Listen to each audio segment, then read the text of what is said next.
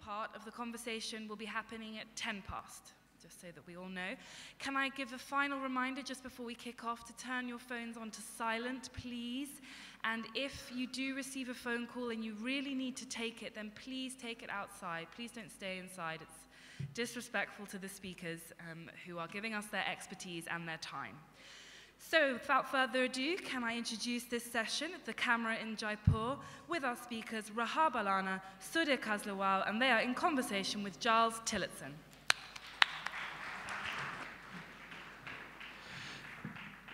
Good afternoon, everybody, and welcome to this session. Some very brief introductions. Well, if the tech team could please bring up the first PowerPoint while I introduce us. My name is Giles Tillotson. I am the consultant director of the museum in the City Palace here in Jaipur. I have with me Rahaab Allana, who is the curator of the Al-Qazi collection of photography based in Delhi. He is a prominent writer on the history of photography across Asia, actually, and also on modern photography as the editor of Pics. And Sudhir Kasliwal, a prominent citizen of Jaipur, who is very well known both as a jeweler and as a photographer. We're going to be talking about aspects of photography in Jaipur. It's too big a topic for 3 people in 30 minutes, but we hope to draw out some threads, including across a long time span, that should, I hope, feed into some of your questions in the Q&A session. It's well known that I'm going to start by talking about some images in the Palace collection here. It's well known amongst historians of photography in India that one of India's pioneering photographers in the 1860s and 1870s was a Maharaja of Jaipur, Ram Singh II, whose image is now on the screen. We have in the museum in the City Palace nearly 2,000 images produced in his studio in those 2 decades, including the one that you're seeing, which is one of a number of self-portraits. That description immediately requires some unpacking, because a self-portrait taken in the 1860s is not like the kind of self-portraits we all take as selfies on our phones. In that period, it required an enormous amount of cumbersome and expensive equipment and assistance.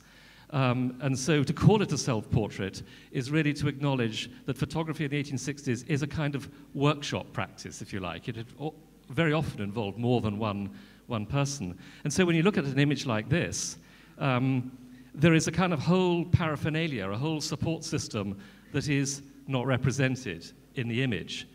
Or more accurately, I should perhaps say, not quite. Because in this particular image, if you look really closely, this is a blow-up of the same image, you can actually see reflected in the photographer's eye the other people in the room and the camera.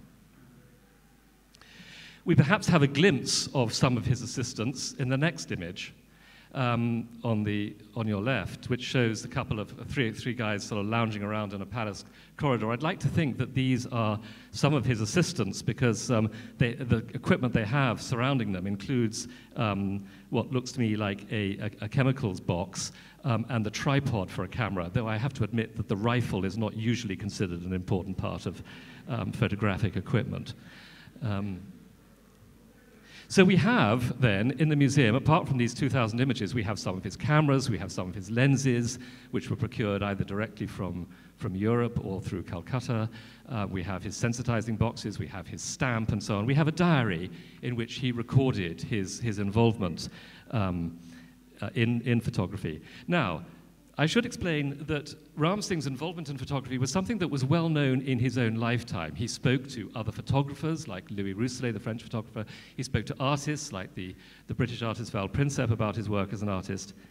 After his death in 1880, it was all forgotten.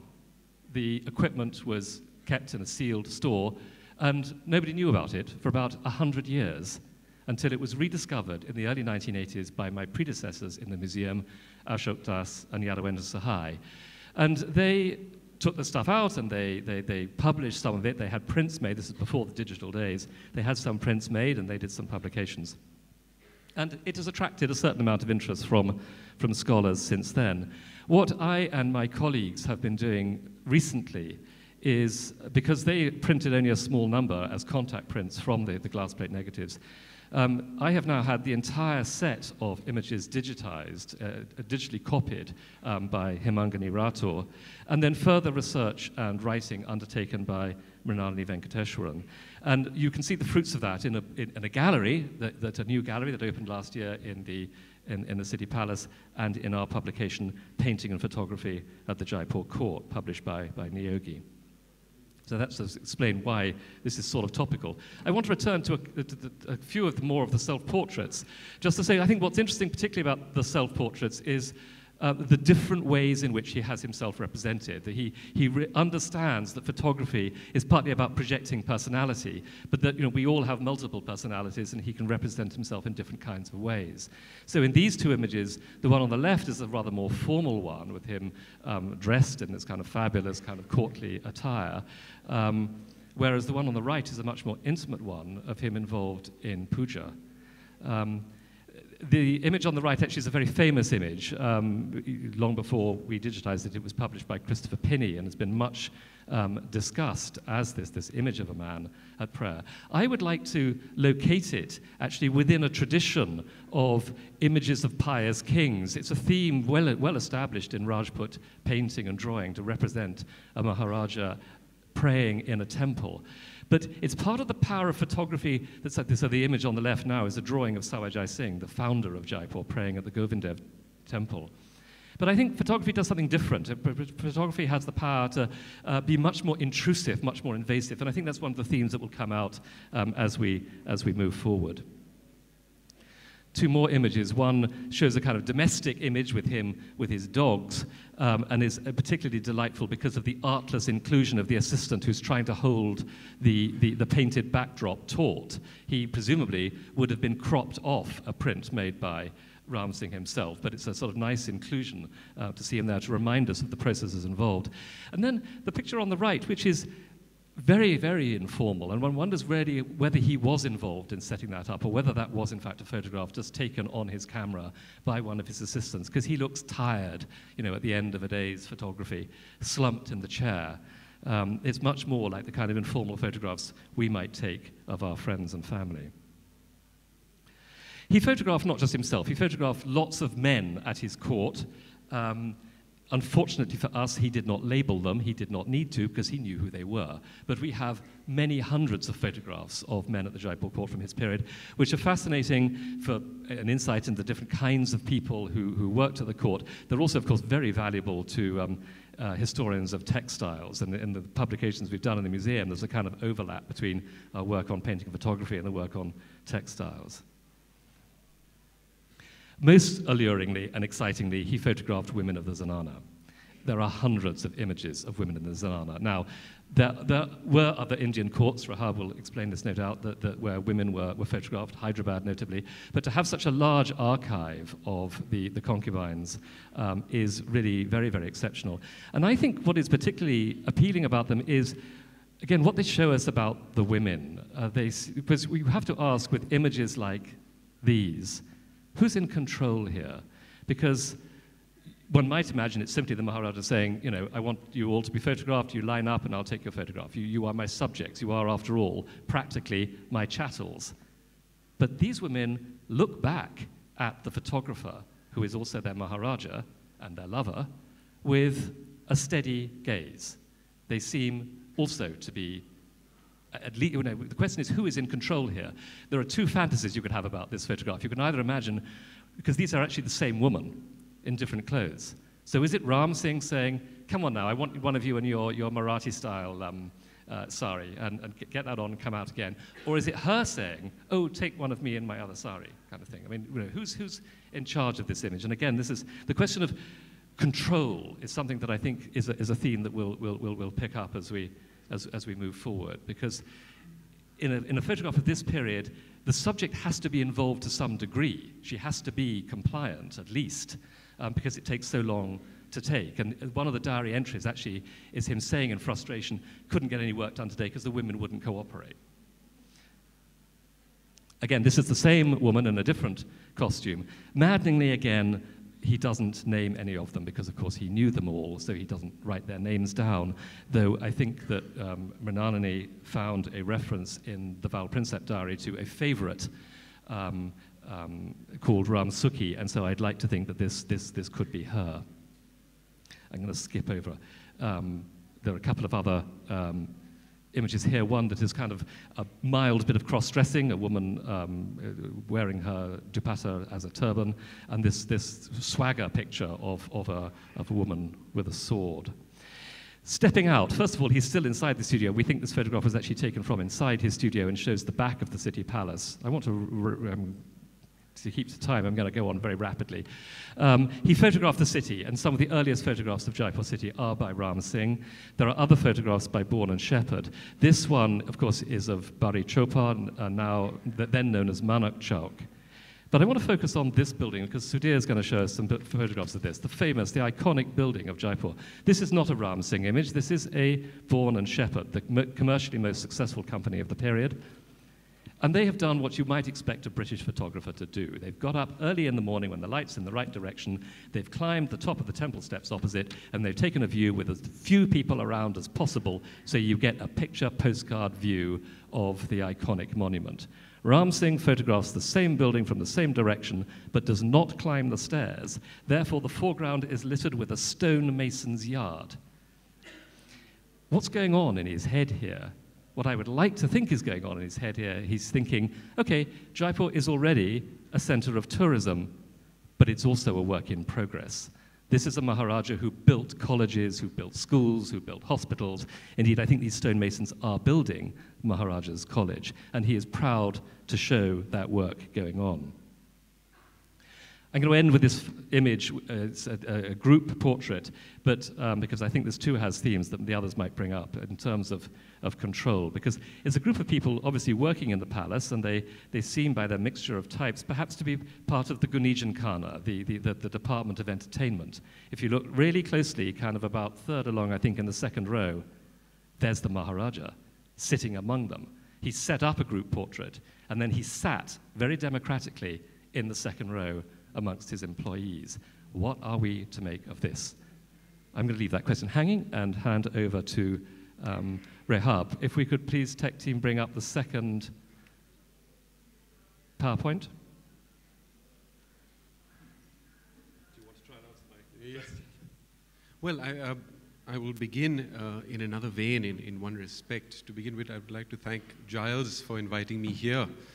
And my continuing education under Giles continues, as he was my professor at SOAS, so I come to this panel with a certain degree of self-effacement and continuing to sort of expand my knowledge of the period as well. I would like to think about a little bit, as we are very located here in the region of Jaipur, to think a little bit outside this region. What the Alkazi collection has, of course, is a sensibility about our subcontinental identity, the history of the subcontinent as a whole. So when we think of India, we must think of the regions around India as well. And of course, this comes to play even within countries such as Nepal, where the Ranas of Nepal were originally, or are originally, Rajput.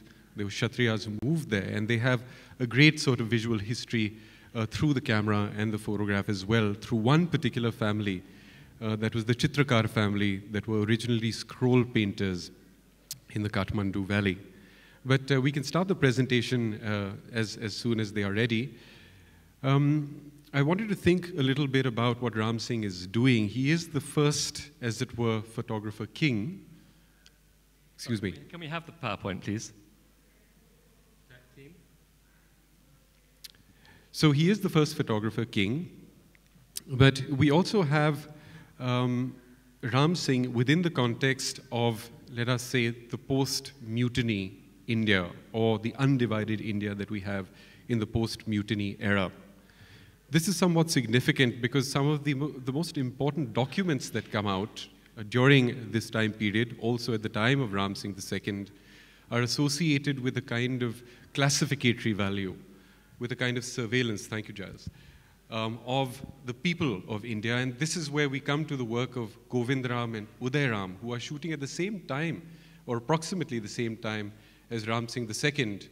But they are shooting the streets of Lucknow and the people on the streets of Lucknow, the kind of courtly culture more generally. And so what we have is this kind of array, a visual thesaurus of the people of Jaipur. And it's interesting to an extent to think about this, because the only other document that apes this format is the People of India, that was commissioned by Lord and Lady Canning in 1868 to 1875. But there is other material that I would like to show you, particularly from the Associated States. Of personal interest to me, of course, is the painted photograph, the kind of layering of a monochromatic image with color. And here you find Ram Singh II, and we have a painted photograph of him on the right. On the left, you have Maharana Fateh Singh. And we actually have managed to identify who the artist here is, Pannalal Parasram Gaud. So there is a transaction occurring at some level between an artist, a patron, and of course, the photographer. And maybe this is this kind of layering of images you also find with Maharana Jaswant Singh. On the left-hand side, a painting of him we find, and on the right, we have Ram Singh again, a glass plate where the face is photographic, but the rest of the frame is painted over. And the only other object that comes to mind with referencing to this overlaying or this scrapbooking is perhaps the Oriental Races and Tribes of India that was shot approximately at the same time, 1868, where you have false backdrops that are created, and in the foreground you have individuals from the Marathi community, from the Maharashtrian community more generally. But as we go along into this sort of visual reading of the 19th century, we also come upon, let's say, the assertion of the British Crown. Now, here you have Queen Victoria surrounded by prominent photographers of the time. And my understanding is that Ram Singh was one such interesting diplomat who was able to sort of keep the crown, his own aristocracy, and the Thakurs of Jaipur in some kind of equal measure, some kind of balance. And he was a great negotiator. And as a result of that, there's a kind of colonial modernity that comes out of his reign, I think, which is quite curious. And here we have Madhav Singh, who has kind of usurped or taken the position of the British resident who is standing over there, sort of pulled the carpet from under him as he is dressed as this, or donned the vestiges of a Victorian king. And the resident is kind of curiously standing around wondering what to do. But we also have this material in the archive, which is, albums, souvenir albums from the 19th century, where the idea of scrapbooking, where the idea of sort of maintaining one's patronage, but also what one is responsible for in one volume. And so the idea of patronage has also got to do with a sense of connoisseurship, a sense of collecting. They are collectors and they are also patrons. And of course, with Ram Singh, he's a photographer, he's a practitioner. And what does that do to the image more generally? You have Maharana Fateh Singh and a group of sort of the Rajputana represented through carte de visites and cabinet cards. We are informed that there are millions of these circulating in the 19th century. And of course, a lot of these carte de visites and cabinet cards are made in Europe. They are not made in India. So there's a transaction and circulation of images that is somewhat unprecedented. It is a kind of globalism before globalization. And I'd like us to think about that as well. Here we have the cabinet card verso of Lala Deen Dayal, and I will come back to him very, very briefly. But as you had Ram Singh II, here we have the images of Abbas Ali, Daroga Abbas Ali, taken in Lucknow, and I'm sure a lot of us have seen, if not all of us have seen Umrao Jan. Well, these are the Umrao Jans of Lucknow, shot in the 1860s, but I've juxtaposed it with, on the right-hand side, the Begum of Bhopal, who is also extensively documented. And here we have them in the 1860s, photographed by James Waterhouse, who was traveling through the central Indian provinces. And so my understanding actually is that the documentation of women was not extremely rare. It was done to a great extent, but how these images were shown, where they were shown, who had access to them, that is the point of initiation with regard to this subject. And here they are on the top left and top right, postcards by Govind Ram and Uday Ram, at the bottom by William Wallace Hooper, taken in South India. So there is a kind of formatting that is constant within the idea of the photograph. And there is a reading in which people mention, there are scholars that say that the backdrop is always a normalizing tendency. It is what you have in front of the backdrop, which is what changes our reading of it. I'll move on very, very quickly and to say that agency was not only in the hands of the men who were just enjoying themselves photographing women, but certainly there were women photographers as well. And this is Annapurna Datta from Calcutta, and she was actually in the aftermath of Jananandani Devi, who was married to Satyarendranath Tagore. And so there are women photographers in the late 19th century who are also taking images within the Zenana and within their sort of local areas and districts. I would like to compare that maybe with the kind of pictorialism that you get, and I think Ram Singh's work is a kind of portrait-based pictorialism, which goes as far as the early 20th century with Umrao Singh Shergill, and maybe the person photographing him over here is one of his family members. As you know, he was the father of Amrita Shergill. Here we have, which is for me interesting, the performativity that comes into play with someone like Ram Singh II is sort of offset by individuals like Chunnila Bhavani Ram. And this is the first image that we have found in the archive of eunuchs or transsexuals taken in the 1880s. I have not found evidence of this ever before, but there is a sense of the tableau, a tableau that continues on very much today with the works of Pakistani photographers, and this is one Pakistani resident called Malcolm Hutchison who's shot a series called Angel Copiers, very much in the trope or the style of Ram Singh. And these are sort of individuals who are also dunning the vestiges of people they encounter in the Orient. Sir Francis Frith, James Robertson, and Roger Fenton. They sort of came towards India, they came to the Orient, and they sort of went native at one point of time. And they started dressing like the people who were in front of the lens, rather than them being merely practitioners. And so we have Louis Rousselet, who Giles mentioned, who also visits Jaipur, who visits and has a discussion with Ram Singh II, who is dressed here very much like a so-called native. But when he's going back to France many years later, he's very much gotten back into his European clothing and is very comfortable there. So when in Rome.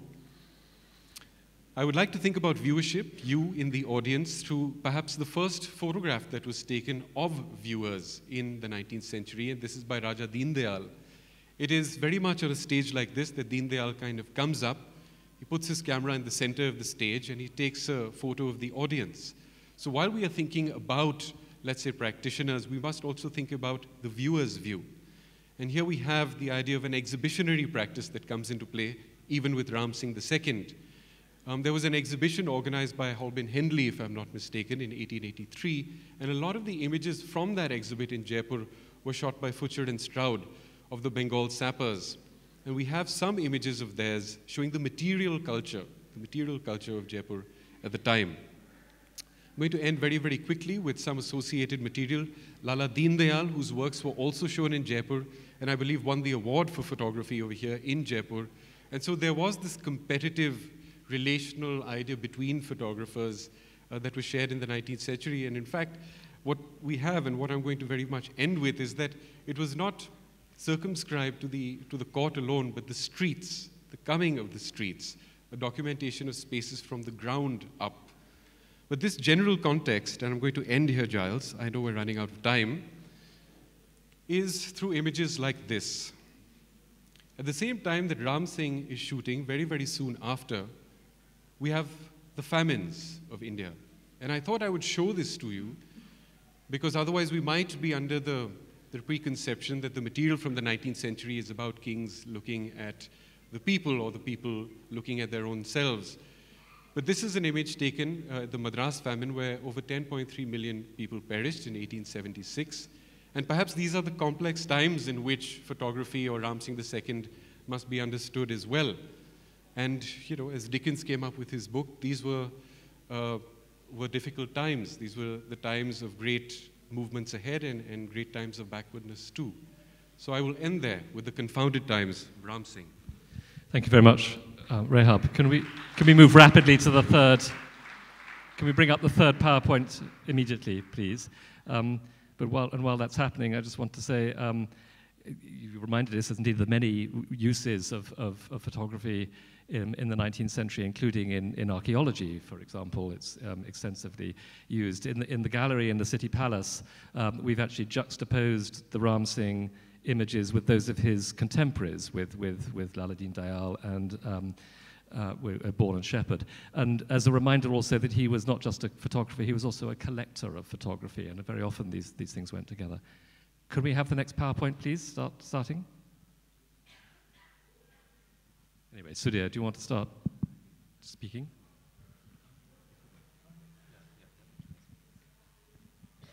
Hello. Well, thanks to Maharaja Ram Singh, had he not captured these moments of that period, they would have been lost. It's because of his photography that we have all these frozen and still images. So now I'll transport you from the 19th century to 20th and 21st century, and these are some of the images of Jaipur that I have been shooting. So can we start with the first one? Yes, it's on a slide. Could we have the slideshow off so that I can manually run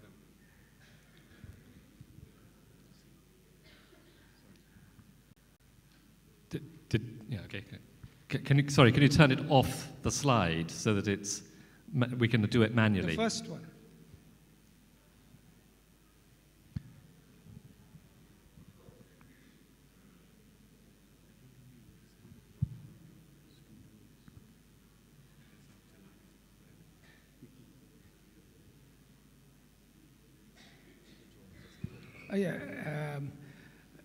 You see, photography was not all that easy, was expensive also during Ram Singh's time. But now it's in the palm of your hand. You take pictures. As Ansel Adams once said, you make pictures, you don't take pictures, but I think it has changed now. You just take pictures.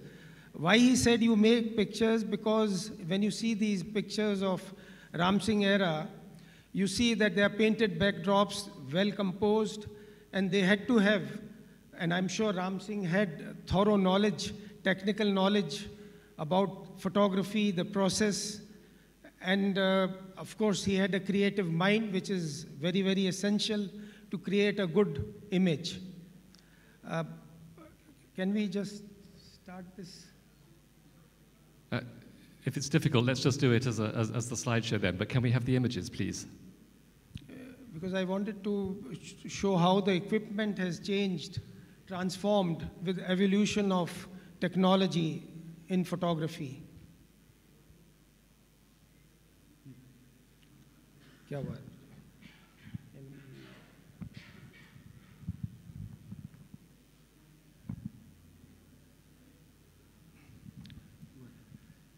Okay, well, perhaps we can just, we're waiting for the images. When I was discussing with Sudhir what he might select, one of the things that we were thinking about, because of course I'm, like Rahaab, very much steeped in the photography of the past, is the way in which the changing technology changes what photography can do. When you're working with 19th century equipment, the exposure periods are very long, so it's very difficult, for example, to take there are very few photographs of 19th century festivals. Jaipur is a city of festivals. Why are there so few? Because everybody moves. And there are one or two successful images by Laladin Dayal, but most images, most street scenes just show people as a blur. You can do much more, obviously, with the modern technology, with the modern camera. But the other point that I was alluding to earlier was about the involvement of the participants, but the involvement of the subject.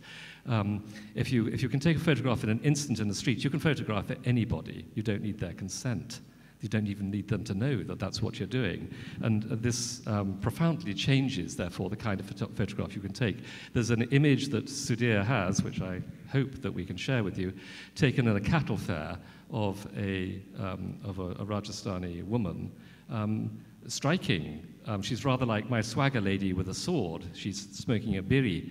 But she didn't know that she was being photographed. And when she noticed Sudhir, she responded with a stream of choice obscenities. So, I mean, the relationship between photographer and woman being photographed is different in that instance from how it was with Ram Singh. Those kinds of impromptu photographs were not possible with those bulky wooden cameras in Ram Singh's era. Now, the new cameras, and with the advent of, well, it was revolutionized by Kodak in early 20th century when they came out with this punchline, you press the button and we do the rest. That's when they invented a very small box camera, and the photography went from door to door. And now I think we'll say that you press the button and computer will do the rest. That's the difference between 19th and 21st century. So there it is. Okay. This was the very famous Kodak ad when they started this film, because earlier Ram Singh had to expose the pictures himself and develop them, and moreover, it had to be done in, say, in a short span of half an hour with wet collodion plates, and then came the glass negatives. But now these images, as you see, were convenient to shoot because of the modern cameras. First one. So from... I'm going to have to scroll through because we're running out of time, but perhaps you could just talk over the sequence.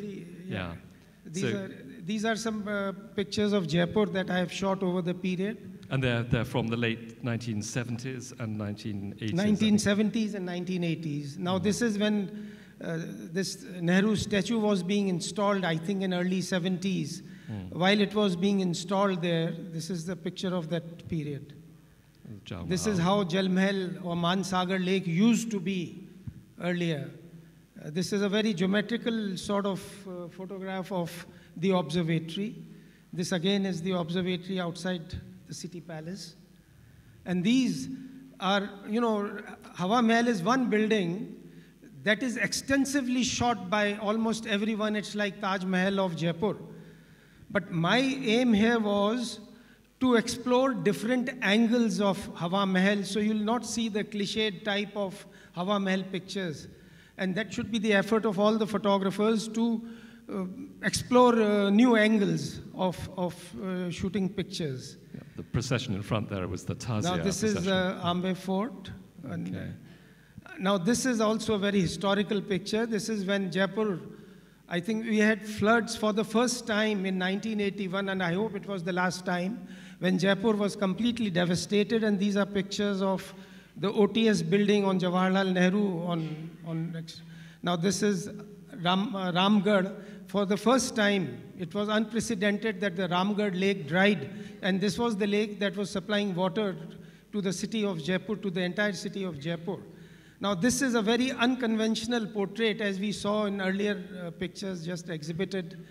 I've deliberately shot a picture without showing her eyes, and this is that Bidi picture that you were talking about. It's a very interesting shot, and this was near Jaipur in a fair, and when I spotted this subject, I immediately grabbed my camera the way smugly that she was smoking her bidi with green eyes. I immediately grabbed my Leica and clicked this, and then went around. I thought I'll make some nice portraits in Ram Singh style. But I didn't expect the choicest of abuses from this lady, and she hurled a stone at me. So I ran away and saved me and my camera from there, but I was lucky to get this shot. So I think that what I'm going to do, because we're nearly out of time, and I hope that people will want to ask some questions, is hand the box to you and let you do a slideshow over the question period. If we could please have a mic around. Are there questions that people want to? Should I done? Is there a question? And can we get a mic to? And then there's a gentleman there and a lady. These are some of the portraits that I'll quickly run through. Yes, myself is Umesh Prasad Singh. I belong to a Rajputana community.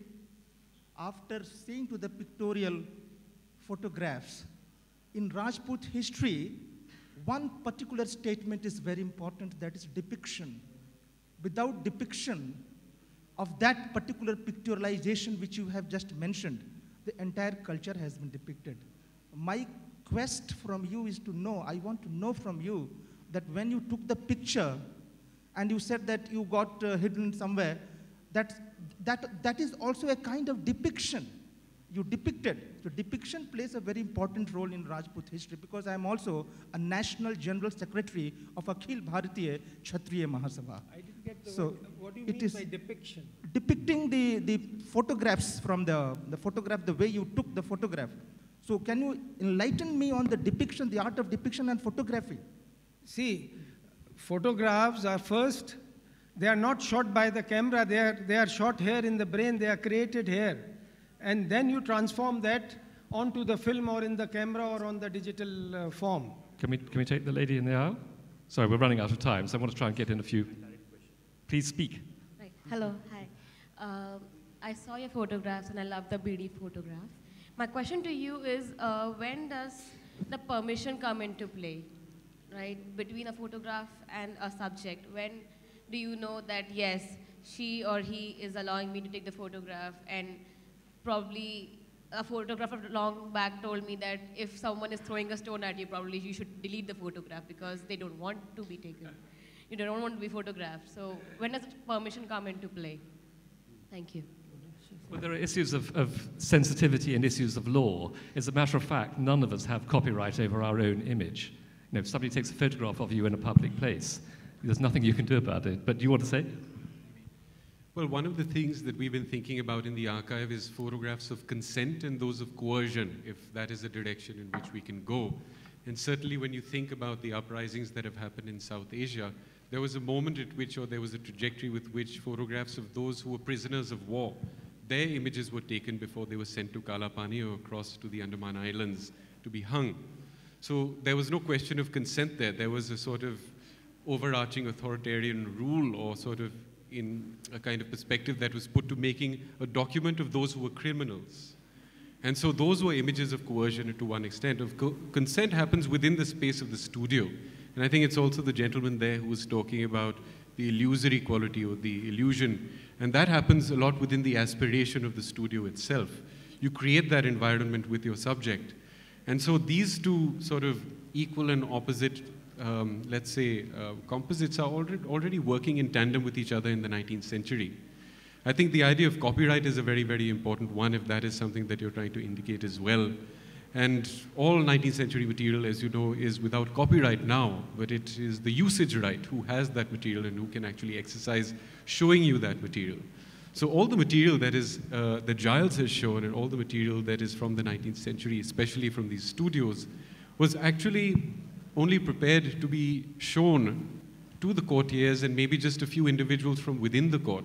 What I would like to think about also with Giles is what happens when you begin to unearth this archive, and is there a line of discretion that you draw between what you show and do not show? So are there works from the Ram Singh collection that you are decidedly not showing to the public? Yeah, no, we're not censoring any of it. No, I mean, but there are questions that we have to ask about who he showed these images to. There was an article on the Zanana images by Laura Weinstein where she argues that the reason for Ram Singh photographing the women of the Zanana was to project a different notion of what a Zanana was from the kind of Orientalist fantasy of a bunch of, chained, imprisoned women, as it were, because he does show them confidently.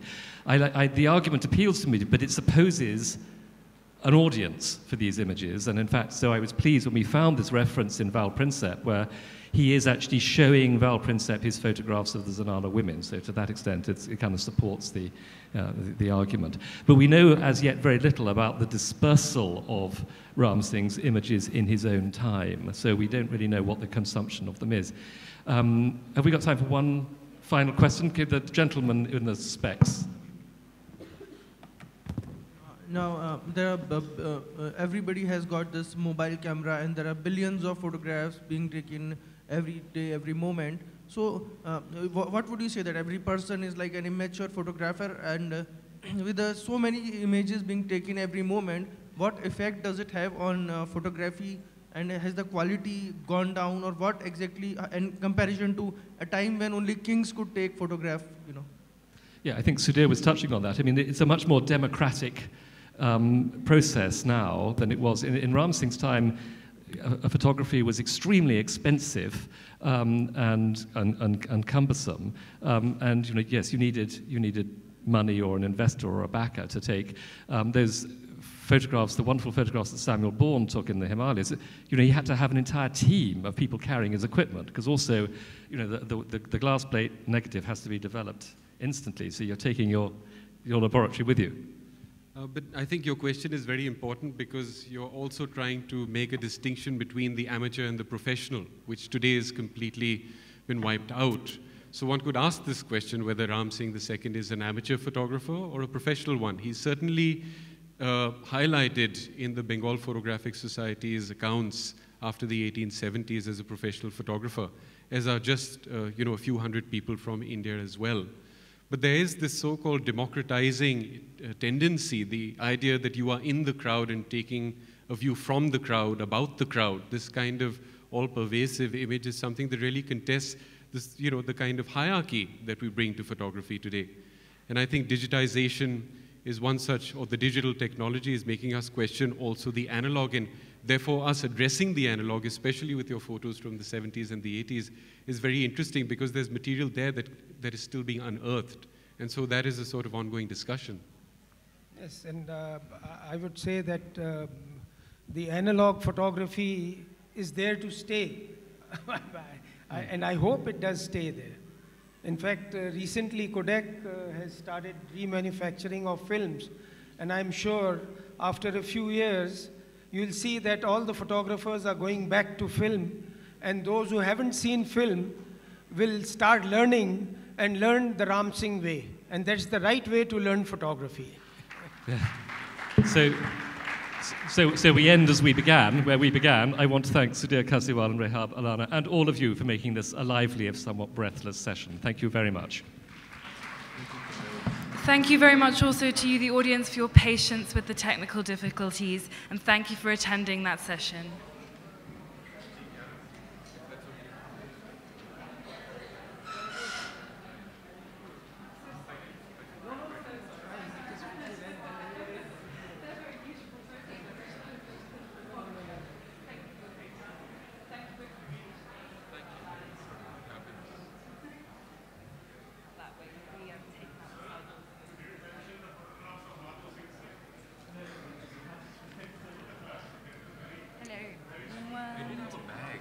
Did you get that?